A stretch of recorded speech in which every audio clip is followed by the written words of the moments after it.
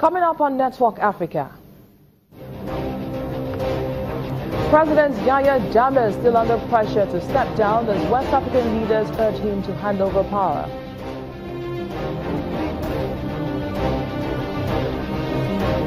Plus, Kenya's Labor Relations Court declares the doctor strike in the country illegal.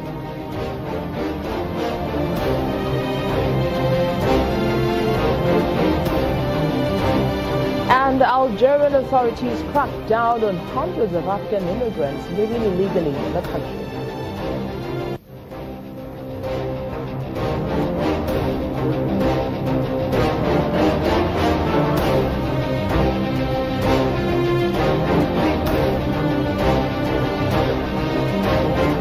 Welcome to the program. I am BC Adebayo. The Gambia security forces have taken over the headquarters of the Electoral Commission following disputed elections.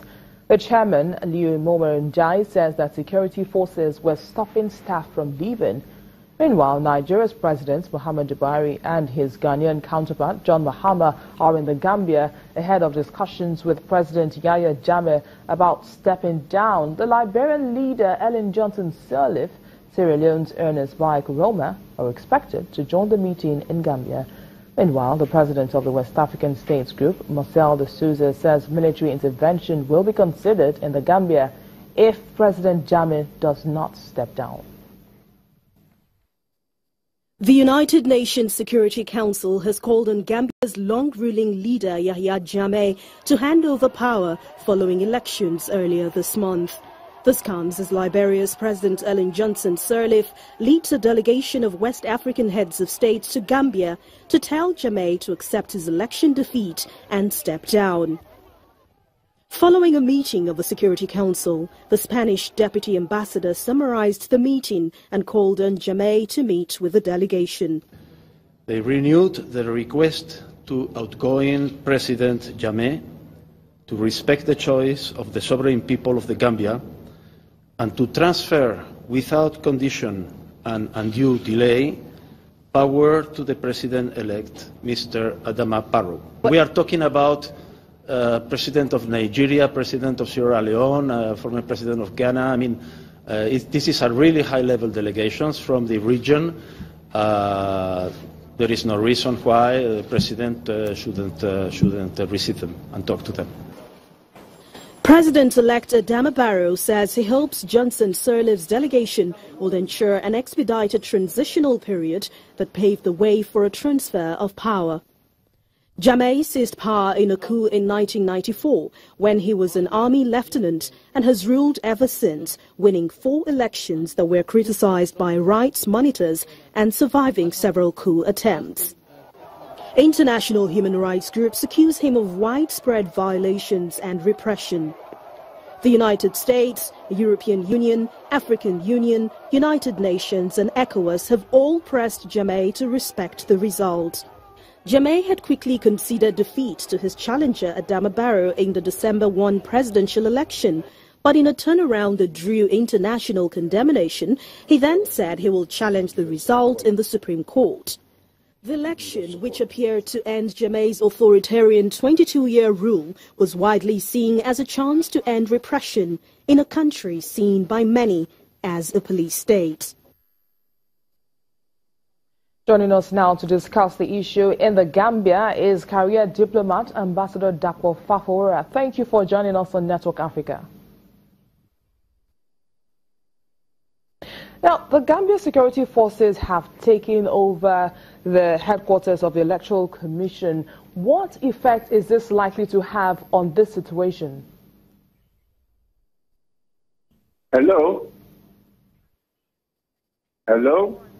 Ambassador Fafora, you're on. We're just asking that what effect is the security forces taking over the Electoral Commission? What effect is it likely to have on this political crisis? Well, it's until recently, it's been quite a common phenomenon in Africa that when politicians lose elections, they reject the result of those elections. So what happened in Gambia is a good example of the lack of commitment of most African leaders to democracy. But we must also not forget that in Ghana, the former president readily considered defeat. So one could say that we are beginning to make some progress. And even here in Nigeria, when President Jonathan was defeated, he quite readily considered defeat.